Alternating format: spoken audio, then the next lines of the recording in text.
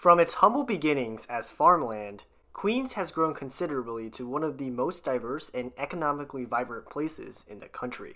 Today, Queens is the second most populous borough in New York City, and is thanks to the recent development in Long Island City, Astoria, Flushing, and Elmhurst. Given the fact that Queens saw the largest growth rate of any borough, it can logically be assumed that Queens can overtake Brooklyn in population sometime soon. But to make all of this growth work, Queens needs infrastructure. A lot of infrastructure. From the rails to the roads, this helps move people and freight around. Without it, Queens is nothing. So today, let's explain the infrastructure that helps power one of the most diverse places in the world.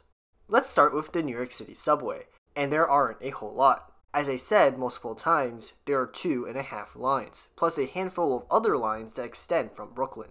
I will go in chronological order, starting with the oldest line before going to the newest line. The first real subway line in Queens is an extension of the BMT Myrtle Avenue line. It opened in 1915 to Metropolitan Avenue. Wait, I lied.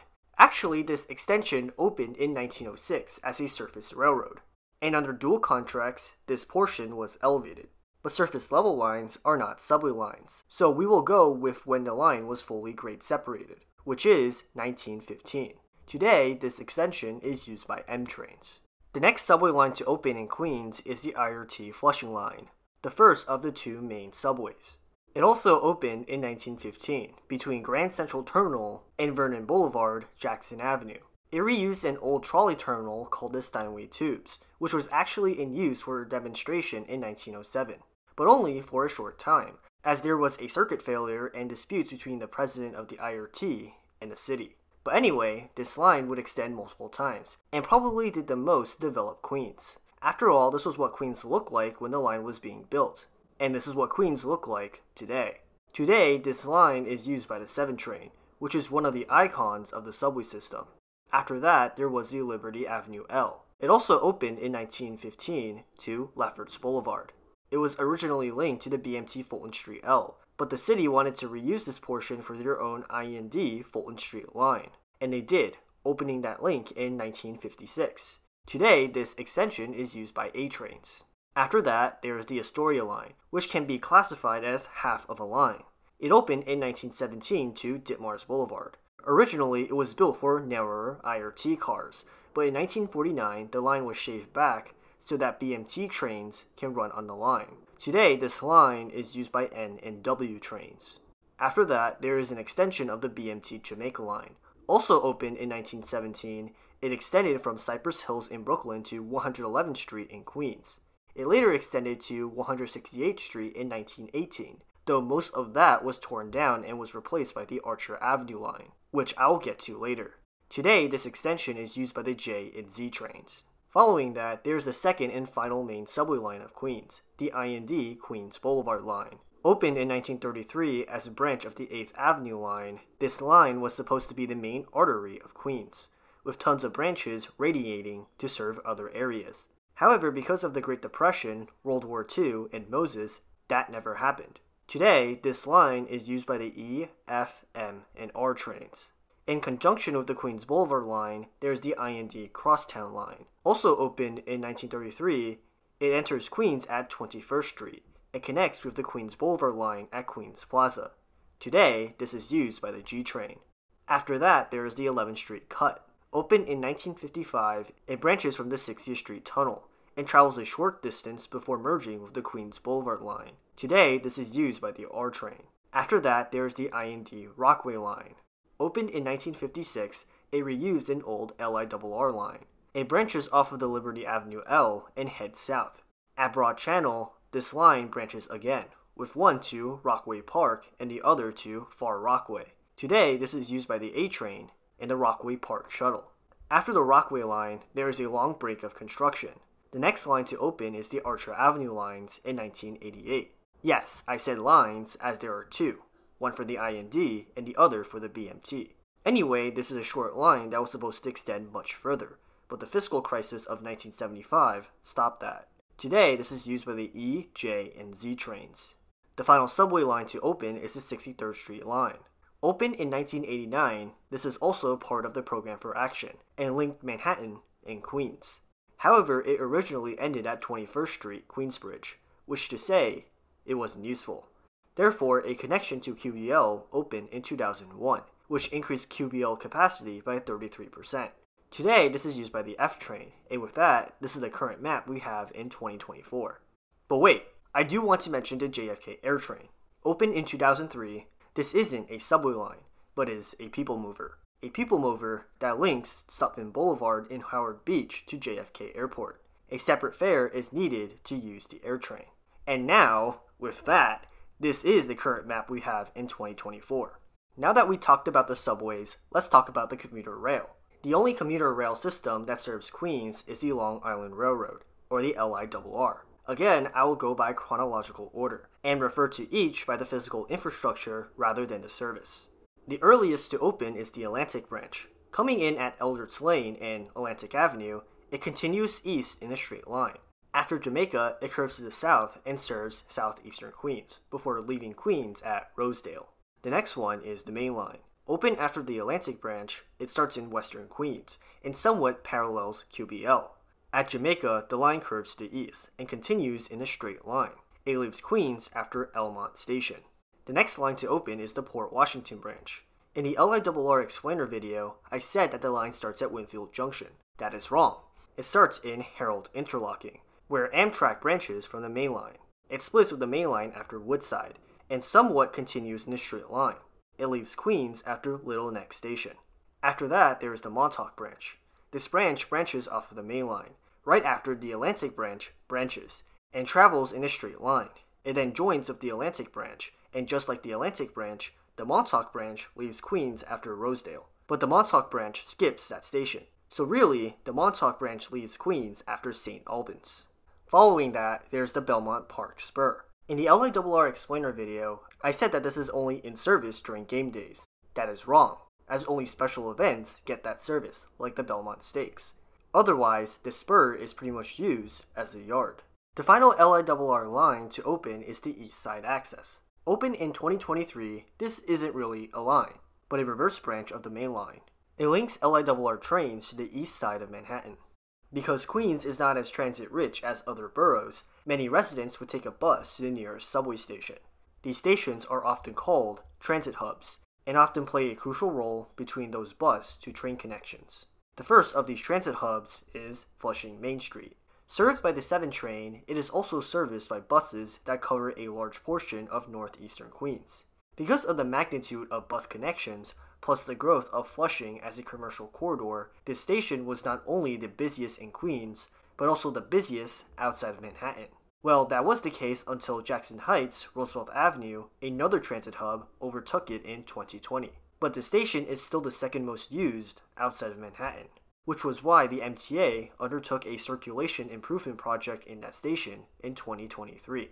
Our next transit hub is the aforementioned Jackson Heights, Roosevelt Avenue station. It is where the two main Queens subway lines intersect, and is served by the 7, E, F, M, and R trains. This station serves a lot of buses coming in from central and northern Queens. But unlike Main Street, the bus terminal is built into the station complex itself. Because of the growth of Jackson Heights and Elmhurst, this station is the most used station outside of Manhattan. And that isn't counting the transfers that happen inside of the station, which to say can be a mess. Let's just say when the IBX comes along, the complex will be much busier. Our next transit hub is the only local station on this list. It is the Woodhaven Boulevard station and is served by the M and R trains. This station services a large number of buses coming in from northeastern, central, and south Queens, like the infamous Q52 and Q53 buses. Because of this station sees a large amount of people, which is why this station is always a candidate to convert from local to express. Then there's Kew Gardens, served by the E and F trains. This station services some buses from eastern and southern Queens. While there isn't a whole lot compared to other transit hubs on this list, each of the bus lines individually see a fair amount of riders, like the Q10 and Q46, which combined sees 40,000 riders. Our final 3 transit hubs are all in Jamaica. The first of these 3 is Jamaica 179th Street. Located at the end of the F train, the station used to see even more buses, but when the Archer Avenue lines opened, half of the buses were diverted to that station instead. Nonetheless, the station still sees a huge amount of buses coming in from southeastern and eastern Queens. The next one on this list is Stutphin Boulevard on the Archer Avenue line. Served by the E, J, and Z trains, this is where commuters transfer onto the JFK Air train. This is also where the Jamaica station is, which is also a hub for LIRR trains as it sits at the intersection of so many lines. To add to the chaos, there is also a huge amount of bus lines servicing a large portion of Queens. The final one is Jamaica Center, which is also served by the E, J, and Z trains. This isn't an LIRR nor an airport hub like Stutphin Boulevard, but is a massive transit hub for buses. A large number of buses going to Southeast Queens start and end here, which is why the MTA implemented a busway on Archer Avenue sometime in the 2020s. Now that we talked about the commuter rail, let's talk about how freight is moved. For that, there are multiple railroads and highways for freight to move on. Since we're on the topic of rail, we will first talk about the freight railroads. The first one is the Lower Montauk Branch. This runs east-west in central Queens. It used to see passenger trains, but once the Penn Station opened in 1910, and with trains now taking the LIRR main line, freight service started to take over. With this, passenger service saw a slow decline. All stations were removed on the line in 1998, and passenger service ended in 2012. Today, it is fully dedicated to freight. However, there are proposals to use this rail corridor for light rail, so we will wait and see what will happen. The second one is the Bay Ridge Branch, which runs north to south. This has the same backstory to the Lower Montauk Branch. Built as a passenger railroad, then was converted to freight in 1924. But what separates this from the Lower Montauk Branch is that the right-of-way for the Bay Ridge Branch is being pursued for the IBX, which should be at least heavy rail. The final one is the New York Connecting Railroad. This connects with the Bay Ridge Branch at its northern endpoint and runs north, across the Hellgate Bridge and into the Bronx. This line is pretty important to freight in Queens, as it connects Queens with the rest of the freight network. Now that we talked about the railroads, let's talk about the roads. Since there are 2,000 miles of roads in Queens, I am going to go over the major roads. I am first going to go over the north-south roads before going over the east-west roads. The first one is the Brooklyn-Queens Expressway. Located in central and northwest Queens, it runs north to south. It starts in Astoria and winds its way in the center of Queens, before swinging to the west. It passes through cemeteries before interchanging with the Long Island Expressway, and after that, it enters Brooklyn. The next one is the Whitestone Expressway. This expressway runs north-south in Whitestone. After that, it ends and is known as the Van Wyck Expressway. This expressway continues to run south until it reaches JFK Airport. Another north-south highway is the Clearview Expressway. This expressway runs north to south in eastern Queens, but doesn't go the entire length of Queens, ending abruptly at Hillside Avenue. The final north-south highway is the Cross Island Parkway. This highway branches off the Whitestone Expressway and travels east-west before traveling north-south. It is located on the far east side of Queens, sometimes right on the border of Queens and Nassau County. It ends once it merges with Belt Parkway. Now, let's talk about the east-west highways. The first one is the Grand Central Parkway. This splits off of the BQE and serves LaGuardia Airport. After that, it turns south, running along the west side of the Flushing Meadow Corona Park. It then swings to the east on this massive interchange, and then goes on for a while before entering Nassau County. The next one is the Long Island Expressway. Located in central and eastern Queens, it starts in Long Island City, and runs more or less in a straight line to the east, before exiting Queens and entering Nassau County. After that, there's the Jackie Robinson Parkway. Located in southern Queens, it travels through mostly Highland Park. It ends at this massive interchange at Kew Gardens, where the Jackie Robinson Parkway, the Grand Central Parkway, and Van Wyck Expressways meet. Finally, there is Belt Parkway. Entering Queens at Spring Creek Park, it travels east-west, passing by JFK Airport before exiting Queens and entering Nassau County. We will also give a shout out to some major roads. There's the infamous Queens Boulevard, a mostly 8-lane boulevard in the center of Queens as the east-west road. There's also Woodhaven Boulevard, a mostly 8-lane boulevard that runs in central Queens, but this time as a north-south road. And finally, there is Northern Boulevard, a mostly 4-lane boulevard that runs in northern Queens. Our final piece of infrastructure are the water crossings. Since these roads need a way to get out of Queens, There are a ton of bridges and the occasional tunnel. So let's start in the north and mention the bridges in a counterclockwise direction. The first bridge is the Throgs Neck Bridge. Opened in 1961, it is a suspension bridge, carrying 6 lanes of traffic. It was built to relieve traffic on the Whitestone Bridge, but because of induced demand, the bridge very quickly became jammed. This bridge carries the Clearview Expressway to the Bronx. Our next bridge is the Whitestone Bridge. Opened in 1939, it is also a suspension bridge, carrying 6 lanes of traffic. This is where most trucks go, as the MTA banned trucks on the nearby Throgs Neck Bridge. This bridge carries both the Whitestone Expressway and the Cross Island Parkway into the Bronx. The next bridge is the Rikers Island Bridge. Opened in 1966, it is a girder bridge, carrying 3 lanes of traffic. As its name implies, it connects Rikers Island with Queens, and is the only way off of the island. Next up is the Hell Gate Bridge. Opened in 1917, the bridge takes on multiple forms, from being a through arch bridge to a truss bridge. This bridge does not carry cars, but trains, and is crucial for Amtrak and freight, as that is how they get into New York. After that, there is the Robert F. Kennedy Bridge. Opened in 1936, the bridge takes on multiple forms, being a suspension, lift, and truss bridge. It carries the Brooklyn-Queens Expressway and the Grand Central Parkway to the Bronx and Manhattan. Following that, there's the Roosevelt Island Bridge. Opened in 1955, it is a vertical lift bridge, carrying 2 lanes of traffic. As the bridge name implies, it carries traffic from Roosevelt Island to Queens. Next up is the Queensboro Bridge. Opened in 1909, it is a double-deck cantilever bridge, carrying 9 lanes of traffic. It connects Queens to Manhattan, and used to have multiple trolley lines and an elevated line run over it.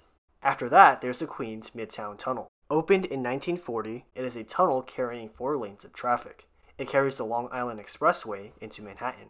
The next one is the Pulaski Bridge. Opened in 1954, it is the Bascule Bridge, carrying 5 lanes of traffic. It connects Brooklyn and Queens, specifically McGinnis Boulevard in Brooklyn to 11th Street in Queens. The next one is the Greenpoint Avenue Bridge. The first iteration opened in the 1850s, but was replaced multiple times. The latest iteration opened in 1987, and carries Greenpoint Avenue from Brooklyn to Queens. After that, there's the Kosciuszko Bridge. The first iteration opened in 1939. But after the bridge exceeded its useful lifespan, it was replaced in the 2010s. It was done in 2 phases, with the first phase building a new bridge, while the second phase would demolish the old bridge and build another bridge next to it. The project was finished in 2019, but it wasn't done without controversy. Native American tribes were not notified of the bridge replacement. The new bike infrastructure on the bridge didn't really connect to existing bike infrastructure, and the bridge suffered from induced demand. The next bridge is the oldest standing bridge in Queens. It is the Grand Avenue Bridge, with the current iteration opened in 1903. Carrying 2 lanes of traffic, it is a swing bridge. It connects Grand Street in Brooklyn with Grand Avenue in Queens. After that is the Betts Creek Bridge. I can't verify exactly when this was built, but either 1940 to 1941 would be my guess. Carrying 6 lanes of traffic, it brings Bell Parkway from Brooklyn to Queens. Next up is the Marine Parkway Bridge. Opened in 1937, it is a vertical lift bridge. It connects the Rockaways with southeastern Brooklyn. The next bridge is a North Channel Bridge. Opened in 1993, it replaced the older iteration of the bridge. It connects the Queens mainland with Broad Channel. The North Channel Bridge connects with the Cross Bay Veterans Memorial Bridge. That bridge opened in 1970. It too replaced an older iteration of the bridge. It connects Broad Channel with the Rockaways. The final bridge is a Rockaway Trestle. Opened in 1880, it used to carry LIRR trains to the Rockaways. However, that bridge would always catch on fire, and after a 1950 fire, the LIRR sold that bridge and half the Rockaway Beach branch to the city. The city completely rebuilt the bridge, and the current bridge opened in 1956, carrying A trains to the Rockaways. And with that, that marks every water crossing in Queens. In conclusion, there are many components of infrastructure that move people and freight in Queens. This explainer only just scratches the surface. I hope that you appreciate how much infrastructure there is in Queens, though Queens is in need of an infrastructure revolution. If you'd like to see that, let us know in the comments below. And with that, this marks the end of this video. What are your thoughts on Queens infrastructure? Let us know in the comments below. And if you like this video, consider liking and subscribing. Thanks for watching, and I'll see you in the next video.